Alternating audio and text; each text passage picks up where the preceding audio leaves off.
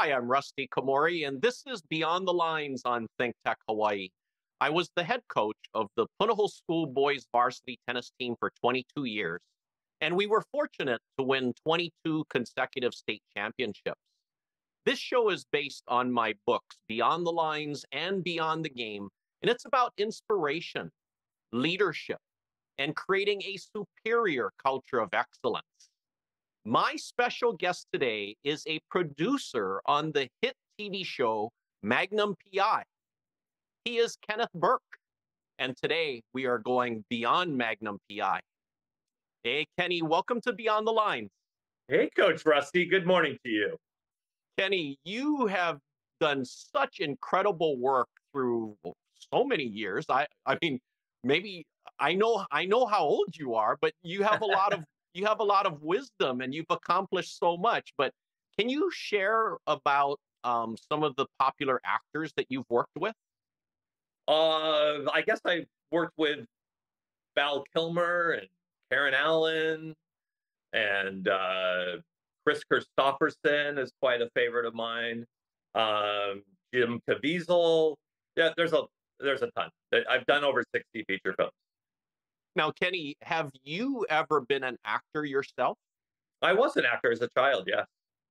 Now, what did you do? Did you do TV shows or was it theater? Mostly it was theater. I kind of came up in the theater. I sang Oliver at 11 and, kind of started it. It was sort of like, oh, you're a good reader. You can be in a play. So that's where I got attracted to it.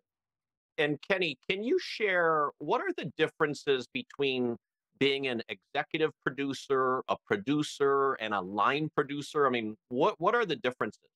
It's a good question. Everybody doesn't always understand why all these producers are always on the front of credits. I think executive producers basically in the TV world are the writers, right? They're the ones that put the whole concept together and tell the stories. In film, they usually are the ones that bring the financing to the table and hire the line producer or hire the producers to see the creative side through. And producers really are on the hook for the creative side. The line producer is on the hook to liaison between the creative side and the business end of the stick because we're responsible line producers for doing the budget, the schedules, hiring, firing, being the leadership role of I always say, like a general contractor, right? They hire the roofer, they hire the painters, they hire the village basically to put the whole show together. But they have the commerce side of it, which is really important because if you don't come in on budget, you don't, we've blown the whole thing. And then the creative side is making sure the director's getting what he needs to tell his story. Oh, that's really interesting because for me, I didn't know what the differences are, and I'm sure a lot of our viewers didn't know. So thanks for clarifying that. And Kenny, I want to know your thoughts about why Magnum PI is a successful show. Well, Hawaii is probably the best recipe that you could have for that show. We have the beauty of Hawaii. We have the island life. We have a Ferrari. It's a sexy show. We have action. The cast is such a gelled together cast. They come in, hit it every time, do short hours, and go home. Really, really, the magic in that is the cast and the beauty of Hawaii. So, Kenny, let's talk about the four main actors, like you just brought up. And I mean, it seems like they have such great on-screen chemistry. How hard is that to get, and why do you think that those four main characters really gelled together? Well, I think they're also nice humans, right? It's not just that they're great on screen, but they're all nice humans. And being a nice human and getting along together makes it really easy to work together. But they're also pros. They're super pro actors that they come in and, that's why our showrunner, Eric Guggenheim, when he hires actors, he gets pros, right? Because you need it. We pump out a lot of pages every day. But I will continue to say that they're all nice humans, and that's really part of it.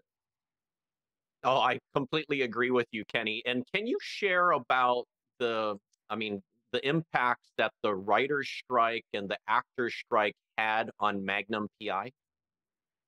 Well, we kind of believe that was kind of the reason we got canceled right this year when the writer's strike came in. They weren't going to keep paying all the actors, and we didn't have a date when we would, the writer's strike would be over and the SAG strike would be over. So it was difficult to go ahead and keep investing on these payer plays for all of our cast and crew and keep it all going when it was just unknown.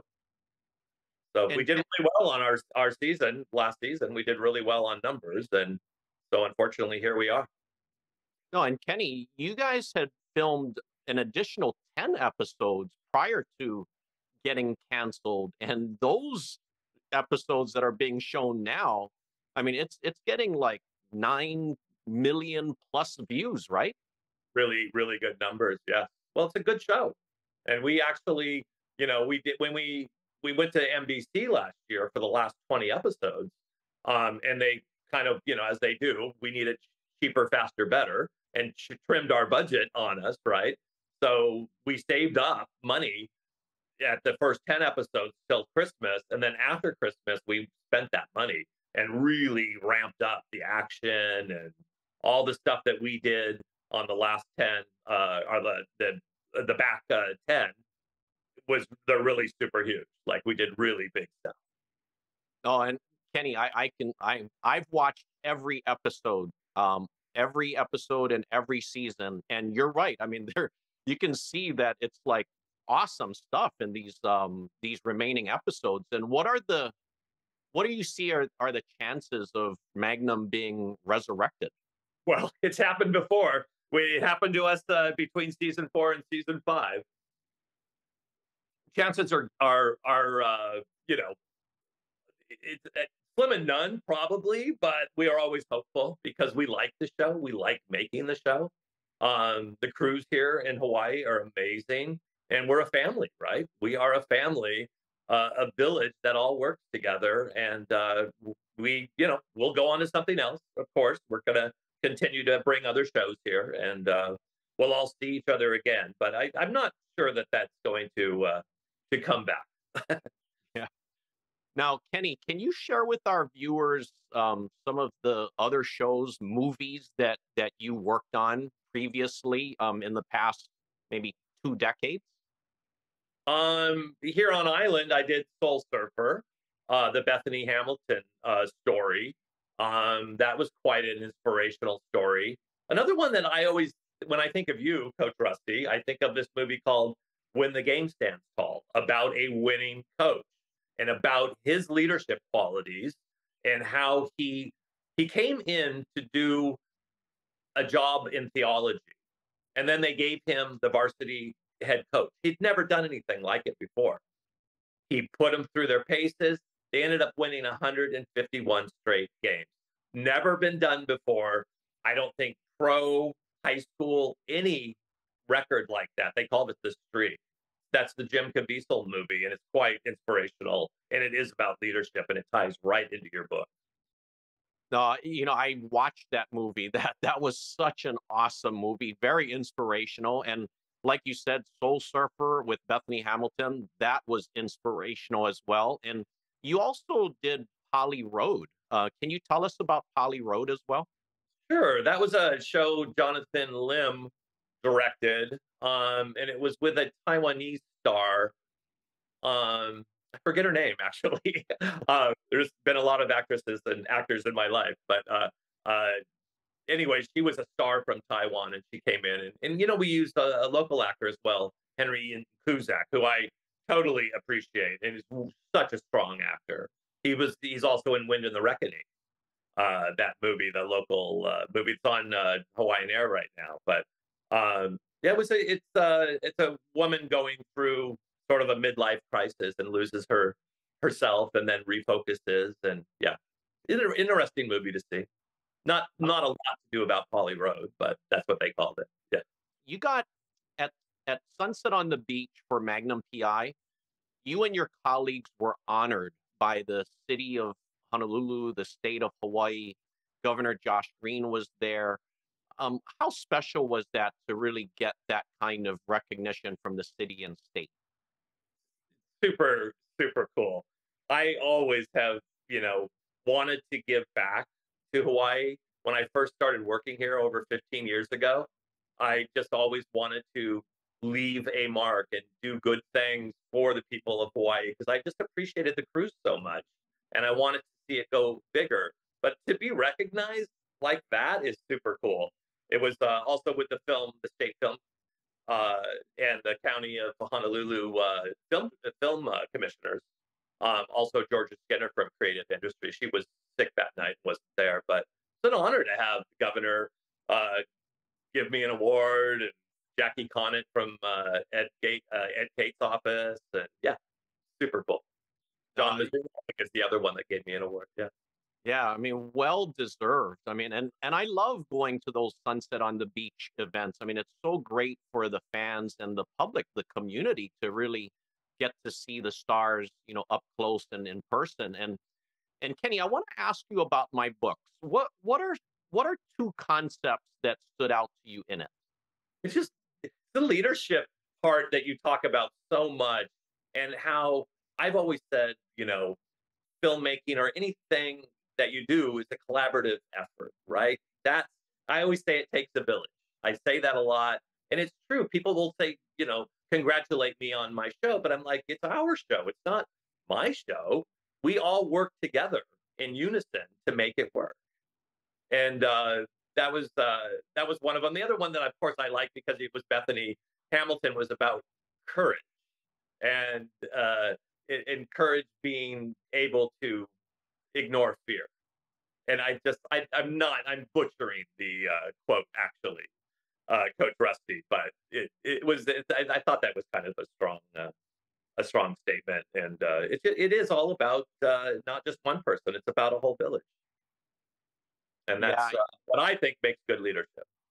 yeah, and I love that you brought up Bethany Hamilton, and I love that you worked with her, and I had to bring that up under that courage and conviction chapter because I mean she's so inspirational. And earlier you were saying about how as a producer, you're line producer, you're having to be kind of like a general contractor. You're the leader. What do you feel is your leadership style when you're on doing a production? Well, first of all, I never see red.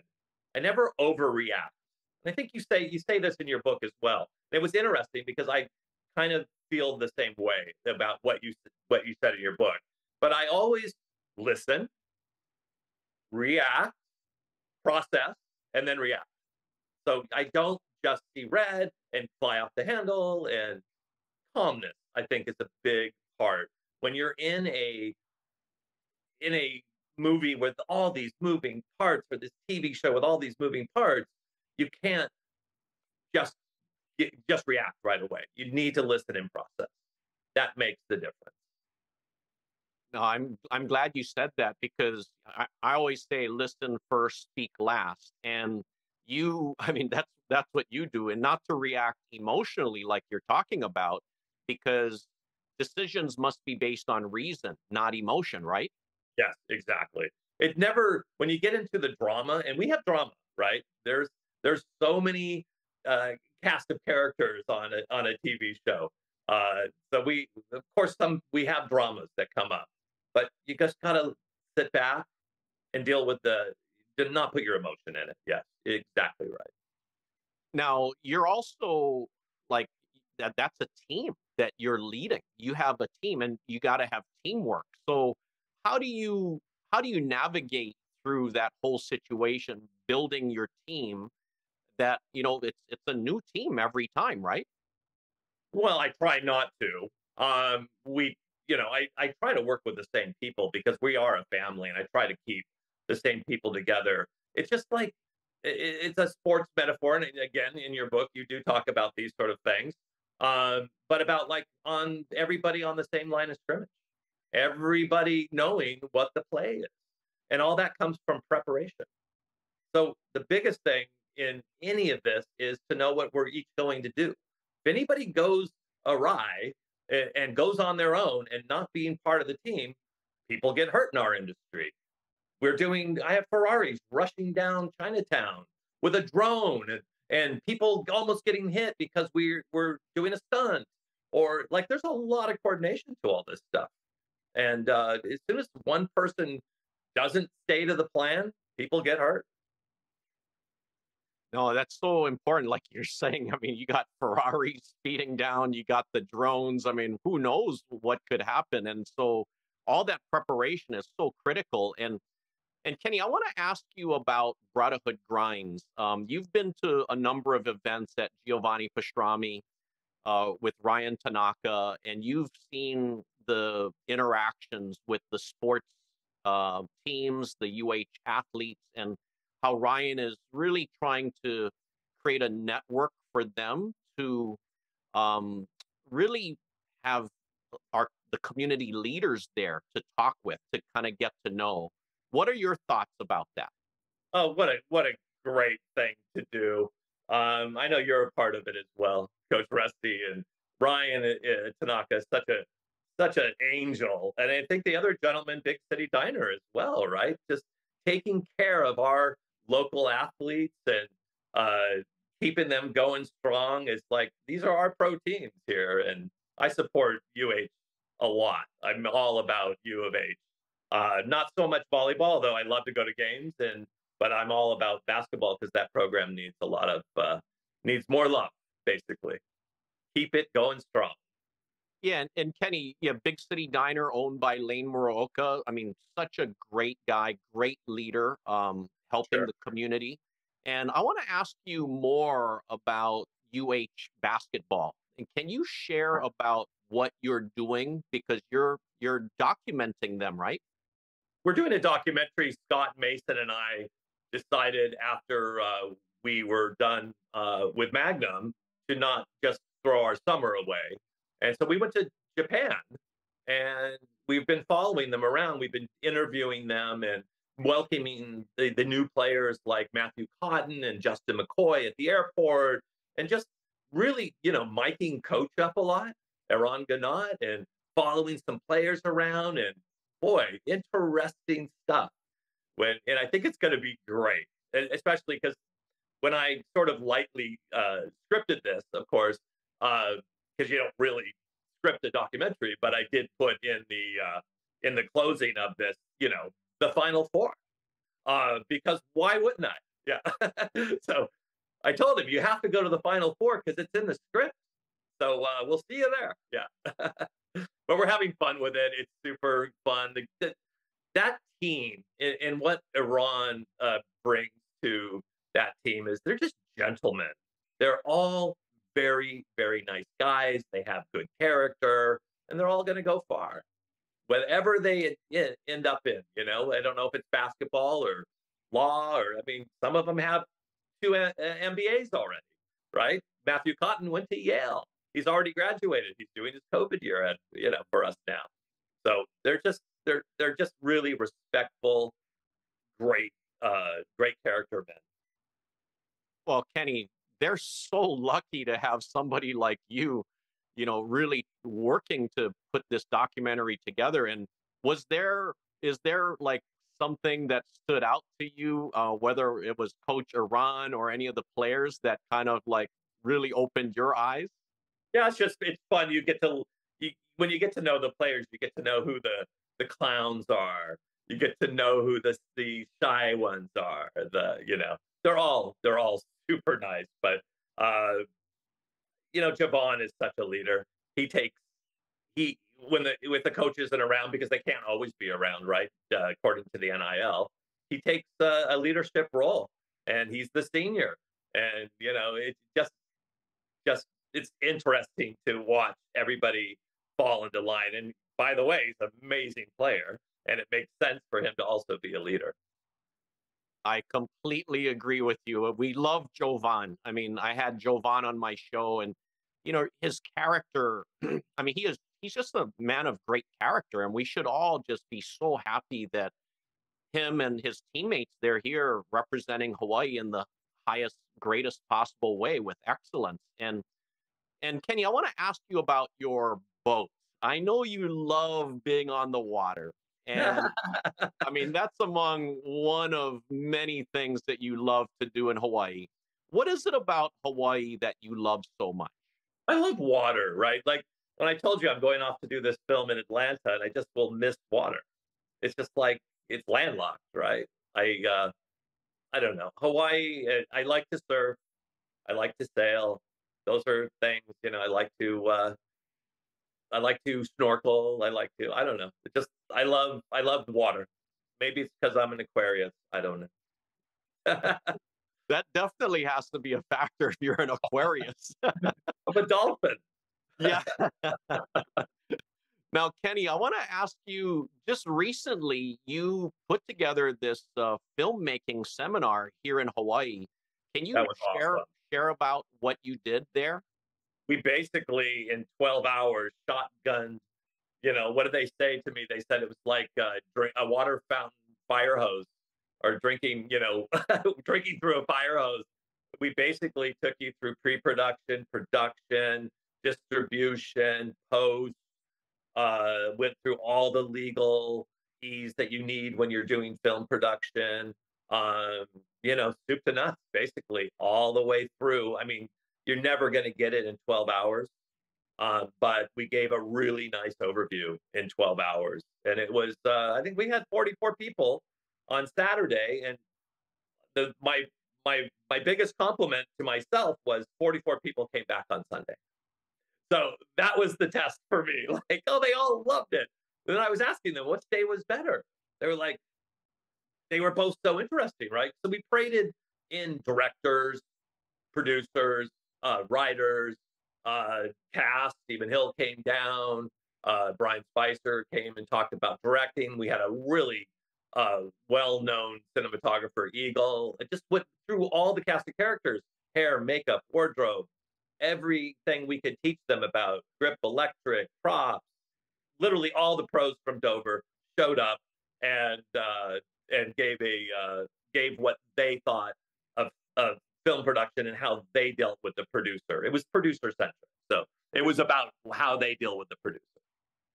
Oh, that's so great to hear. And yeah, like you mentioned, our friend Magnum PI actor Stephen Hill was there speaking. And wow, what a treat for the 44 of them to see all that. And like you said, for them to come back. I mean, that's a huge compliment to you, Kenny. And Kenny, I want to get your thoughts about the effects that the film industry has in Hawaii, whether it be a TV series or a movie.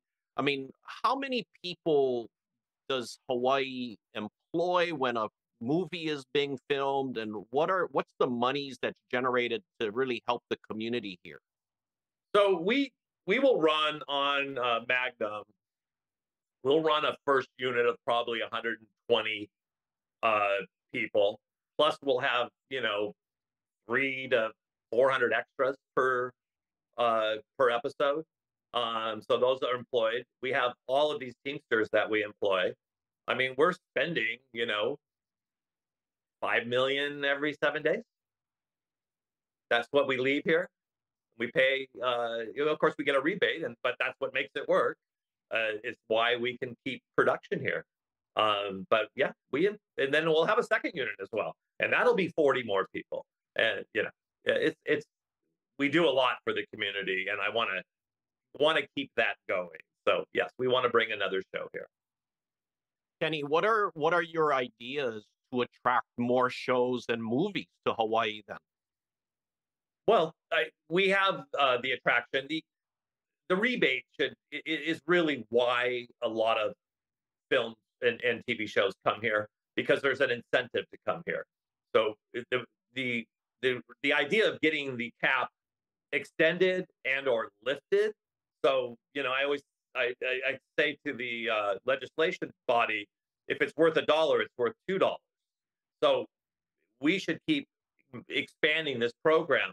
One of the problems is we're about 3 deep on crews, and we can literally, I employed 89% local last year on Magnum PI. So we don't have to bring a lot of people in. They are here. We have real top-notch talent in all of the fields here, and we don't have to bring anybody from anywhere else. What was my point? I'm off. I told you I'll ramble on. um, but anyways, I do want to get another 3 crews going. So I am trying to get a trade school for a below the line trade school going. It's going to feed that. The producer part was more of an above the line, which are important roles too. We should have a screenwriting workshop. We should keep teaching producing, keep teaching directing, and just keep it going. But the first thing I think the best way to get people employed in union, good paying jobs with pension and health is to start the below the line and get people interested in props, get people interested in grip. Not a lot of, you're on an island. What are your options? You go to the army, you go to a hotel, or there's several trades available, but this is a really good trade, exciting trade with a really good paycheck and pension and health. So I think we should develop more young men and women into these roles, and then we can have more film production, more television production here. Well, Kenny, I mean, we're so lucky to have you living in Hawaii. I mean, you have so many thoughts and ideas to really take Hawaii, the film industry, to the next level. I mean, just the higher levels, and be one of the maybe premier destinations in the world. Because what other locations are there that might compete with Hawaii? Well, New Zealand, of course. Puerto Rico, they've lost a incentive. I just actually brought a Hallmark show here last year because they were going to Puerto Rico and they lost the incentive there. So they came here instead. Australia is another one I'm sure that competes. Our water's prettier than all of those places, by the way. and if anybody would know, it's you, because you're an Aquarius. I don't know. That was a maybe. I don't know what that is. Kenny, I want to ask you about mindset, because, in my books, I talk a lot about mindset. And when you're running the show, when you're doing that production, and unforeseen things will happen. So you have to expect the unexpected and be able to adapt and adjust, right? Yeah. You need a B plan always. Always have that in the back of your mind. If this doesn't go right, how do I punch? Where do I go to next? Yeah. I always kind of have contingencies built in the back of my mind, just because it is what it is. Things change. All of a sudden you have weather on top of you. And yeah, you got to always have a way to, let's just go inside and we'll shoot that scene. And then when 30 minutes later, it's not raining, we'll go back outside. No, that's so interesting to hear that too. And Kenny, I want to ask you one more thing before we wrap up. In the acting world, okay, an actor that you have not worked with, who would be an actor that you would love to work with? I'll go with my favorite actor. It's Christoph Waltz. I would love to work with him. He's amazing. Yeah. That's exactly who I would say, because he's definitely my favorite actor. Just to watch his work is amazing. All right. I'm going to have to put it out there to him. Make it happen. Yeah.